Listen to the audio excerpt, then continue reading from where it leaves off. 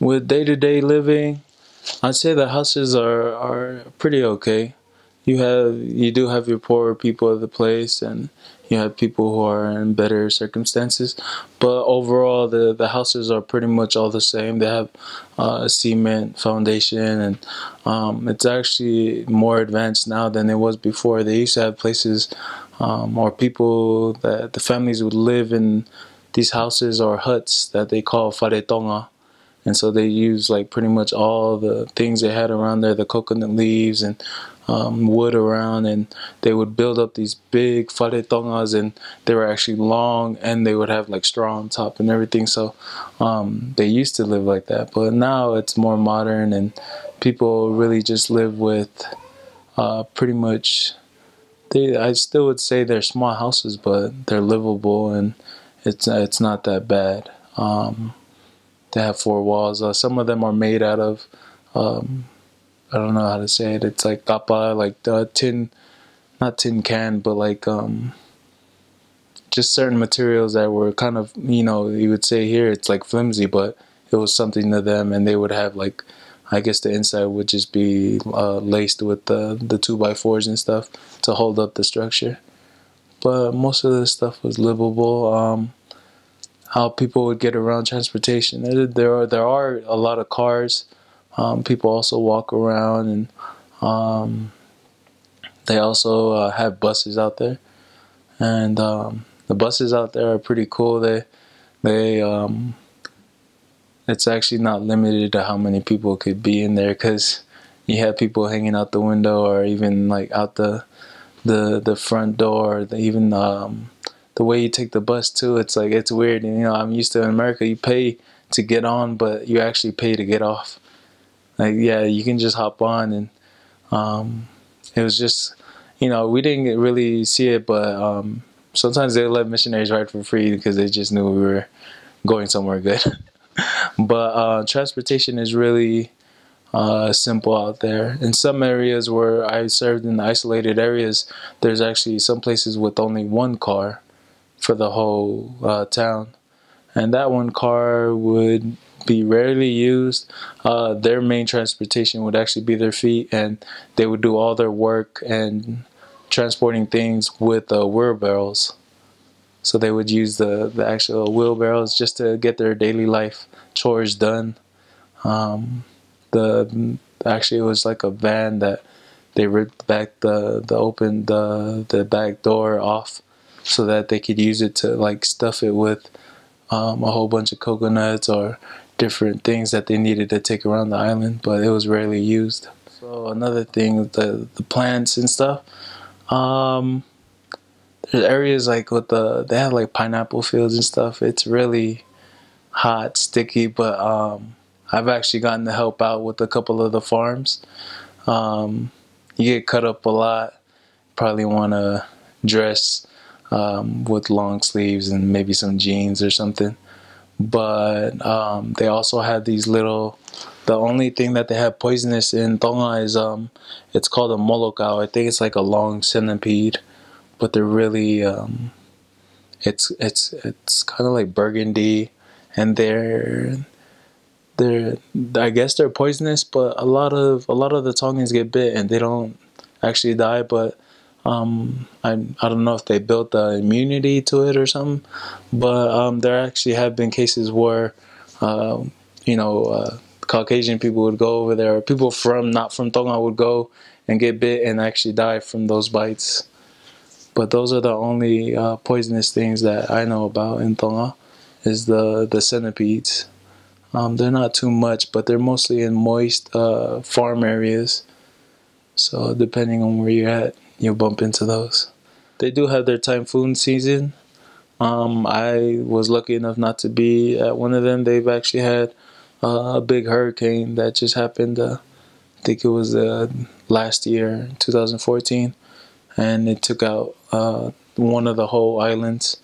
All the houses were actually demolished. The only thing left standing were just a couple of the strong houses and the churches that were there. But they do have a lot of the typhoons out there. Another crazy thing is you could hear the rain coming from somewhere. Like it it was weird. At first, I wasn't really used to it. I'd have mission companions who were actually from Tonga, and they would tell me like, "Hey, we had to go look for a house to go and just wait." And I was like, "For what?" He's like, "It's raining." I was like, "No, it's not." And then all of a sudden, you'll hear the rain like closing in, and it's like banging on the copper houses. Like you can hear the tin, like the rain just like trickling down on all these houses. And I would look down the road, and you could see a big wall of rain just running towards you, and you're like, "Oh my gosh, like how did you call that?" And just I didn't know how bad it was, but they have their ways of telling what the weather might look like, just by certain signs. They'll, I guess, look at birds, or there's certain things like dogs will run away or something like that, and they'll say like it'll start to rain or not. So yeah, that was one of the crazy things. I jumped back and forth. For my first 3 transfers, I was in the Nuku'alofa, but not the main town. There's also like other areas outside. And so I served in town for 1 transfer, it's Havelu. Then I moved over to a rural area in the west side, or they call it Hihifo. And it's the area I served in was Nuku, and I served there for 2 transfers. It's more like a farm area. And then after the transfer, I actually had a chance to go and serve in Vava'u. But one of the unique things I think that I got from my mission is the transfers were either done by plane or by boat. And so I actually got to go on a boat and go to this island. I'm not sure how far it is, but the trip on the boat actually took about 24 hours. Yeah, so like a whole day. I just remember getting on the boat. It's this big, smelly boat. Like it smelled like gasoline. It just wasn't nice. And the thing that was scary is that I think about 2 years before that, one of the boats actually went down, and a lot of people, passed away. So I stayed on top of the boat, which could probably be the worst part of the boat because it sways. And so if you're sitting on the top, you get most of the momentum. And I have a weak stomach, I guess. I have motion sickness, that, especially when it comes to being seasick. They all the Tongans knew I was seasick. I just the thing was. Traveling by boat, you just got to see the open ocean, and it was pretty crazy. It was one of the best experiences I had.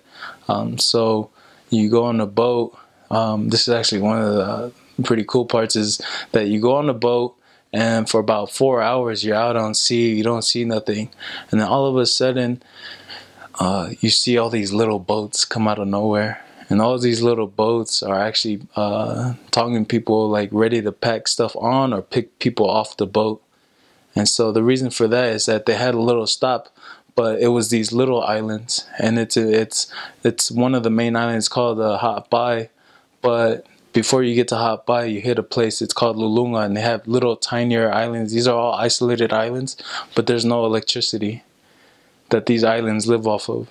And so you wouldn't tell unless it was like clear daylight, then you'd be able to see the islands. And so you have all these people picking all their stuff up, either luggage or maybe it's food or something. Family are visiting, and so they grab their families and they actually go out. And so that was one of the crazy things I got to see, was these boats come out of nowhere, and these guys, they make it look like it's easy, like they just go out there and then they go back to their own little island, but it's like in the dark, and I don't know how they get back. But after a couple of hours of that, so it's 4 hours to there, and then another 3 hours, you hit Hot Bai. And so it's like the middle, you would say it's like the midpoint to Vava'u. And so Hot Bai is a hot place. It's like a long strip of sand, but people live there too. And yeah, you just stop there for about 2 hours. Then you get back on the boat, and so you ride for like another 14 hours to Vava'u. And Vava'u actually is different from Tonga. Although it's an island, in Tonga, Tonga is actually just flat. And it's not much, you won't really see anything in the air. There's a lot to see everywhere, but it's flat. So once you get to Vava'u, The way we got to Vava'u is you kind of go around the whole island to get into what they have is like their dock, so that the boat can park and everything. But the way you get into it is that you have to go around the island and then go inside, and so you have like these big hills, or what they call in Tonga mountains, and they have all these mountains everywhere. But it's like the middle of the town is inside, and you have like these waters everywhere. But it's like it really is literally like paradise.